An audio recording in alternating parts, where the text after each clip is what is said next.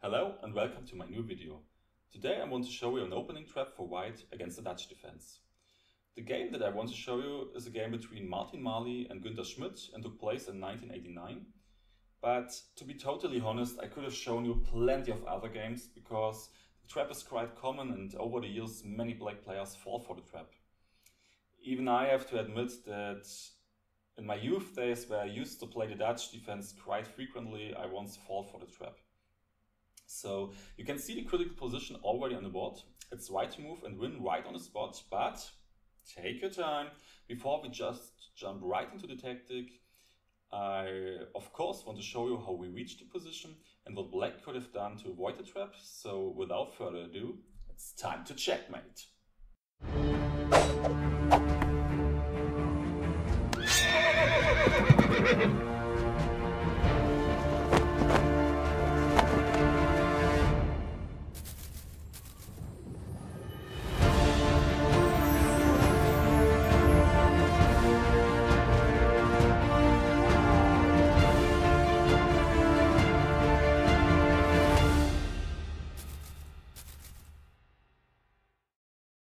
So after the moves d4 and f5, we reach the starting position of the Dutch defense.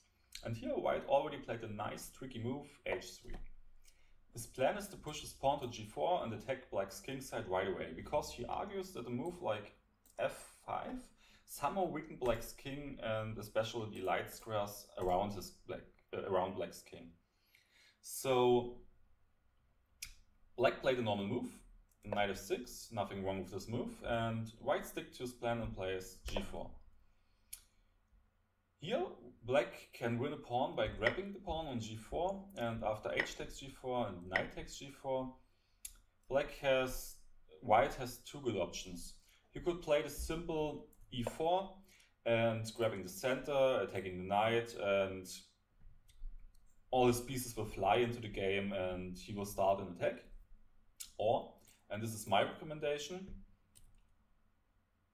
queen e3. This is a pretty tricky move because white already threatens to take back the pawn on h7 and now black has to guard it.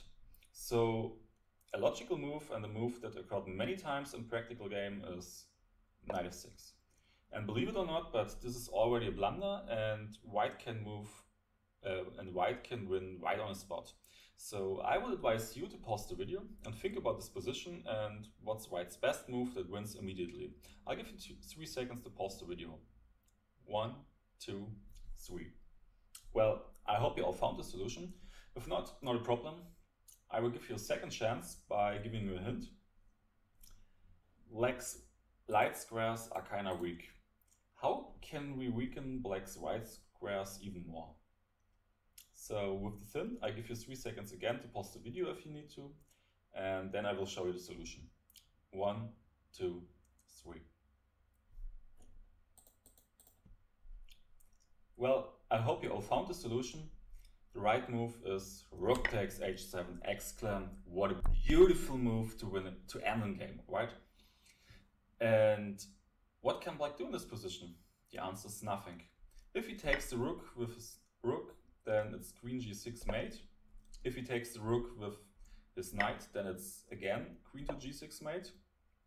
If he steps aside with the rook, I bet you guess what it is, right? Queen g6 mate. And what else can black play? Well, I guess the best move is just playing d5 to make room for his king to run, but then we simply just grab a rook and we're up a rook, and moves like queen g6 will follow to destroy black's right to castle, and yeah, black just simply can resign, and this is the trap. Many players fall for, even I once fall for it. So you may ask, okay, but what could have black done better? So I just want to get back step by step and show you alternative moves for black. Let's say in this position, if black starts thinking and he sees that rook takes h7 as a threat, if he goes back with a knight, then he may think, okay, let's play g6. And here you have two good options.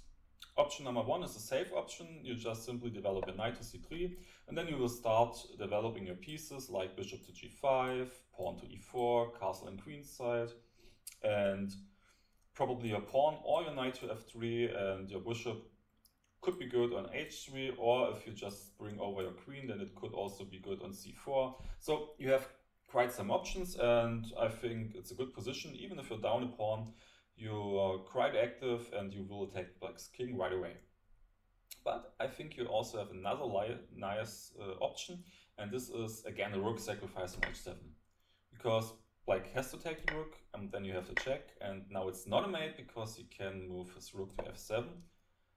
Quite unusual spot for a rook so early in the game, right? And well, you will win back a knight, and after d5 and queen to h5, we reach an unbalanced position where we have a knight and a pawn for a rook. But black has some difficulties to face. At first, our queen pins the rook, so the king cannot move and the rook cannot move either. That allows us to go to threaten a move like knight f3 and knight e5 or knight g5. So I think even if we're down a little bit in material, white is preferable. And yeah, if I would be white and my opponent would play g6, I wouldn't mind to play this variation, but if that's too risky for you, you just can stick with the knight c3 variation.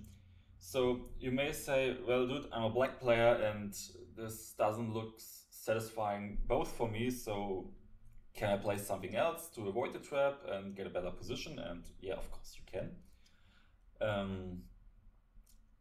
In this position, after g4, it's probably best for black to play d5 and go straight into stone wall defense.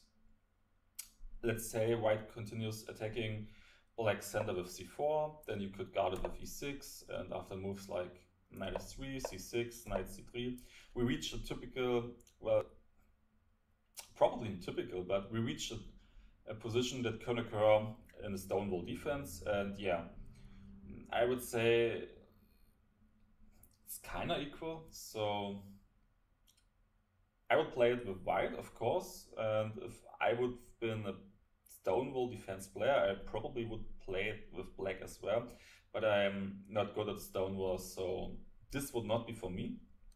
I would play a different variation, and this is right at the second move. Instead of the knight f6 move, I would have played d6.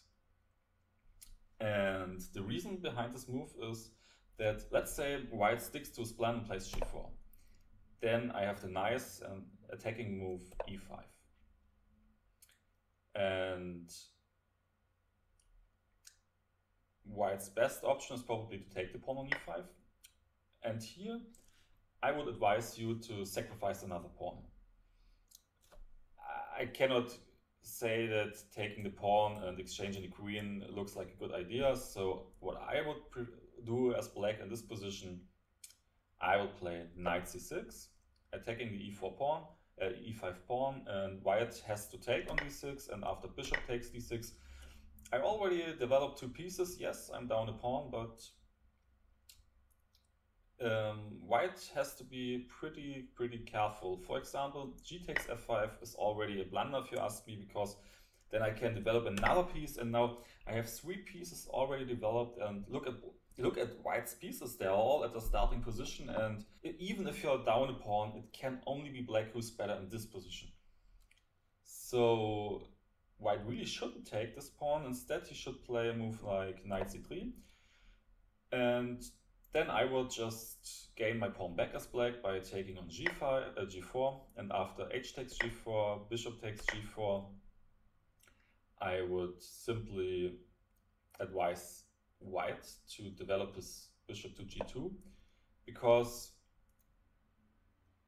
he really should try to destroy black's queen side. Otherwise, black will play black will play queen e7 and castle and queenside. So with bishop g2 we are threatening to take on c6 and destroying black's pawn structure, even if it means that we are giving up the bishop pair. Anyway, black still plays queen e7, and when white doesn't play this move, then we will simply castle queenside, and this looks like quite good option for black to gain an attack, right? So white's best move is probably to take on c6, and after we took back, well, I will stop at this point and just think about the position. Both sides find it hard to castle. As black, you really don't want to castle shortly because the rook on h1 is already looking quite dangerous on h7. But to be honest, you probably will castle kingside anyway. You definitely don't want to castle queenside because after moves like queen d3, there's already threats of queen a6, and yeah, your pawn structure looks just horrible, so your king isn't safe on the king side, on the queen side. But it's not easy for white to castle as well, because let's say, I mean, he never will castle kingside, right? It's just too dangerous for him with the g file and the h file semi-open. King won't be safe at the king side, so he has to try to castle queenside, probably by placing his bishop on e3. What's not too bad because there's no white bishop on f1 anymore, so the bishop on f1 wouldn't be blocked because there is no one. And then bringing his queen to d3 and castling queenside. But that's not so easy for white as well, because we got the semi-open b file and can attack white's king on the queen side as well. So all in all, I would say that this position is quite equal, with chances for both sides to attack and win the game. So I hope you liked today's video. If you did, please let me know in the comments, hit the like and the subscribe button, and see you next time when it's again time to checkmate.